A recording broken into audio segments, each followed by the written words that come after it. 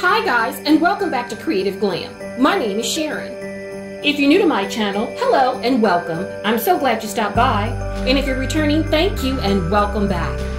So today I'm going to share with you the winter scene I created on my kitchen tablescape. The centerpiece of this tablescape I did in a previous video. I will link it up above in the cards. If you haven't already, make sure you hit that subscribe button along with the notification bell. Hit it twice, this way you don't miss out on any of my future videos.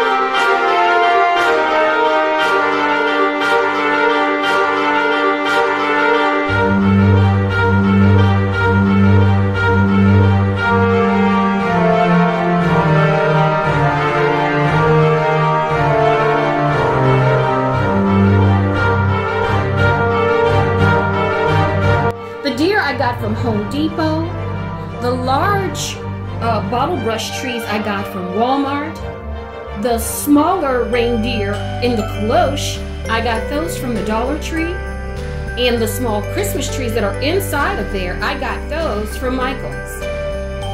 The ceramic houses that are lit within, I got those from Target.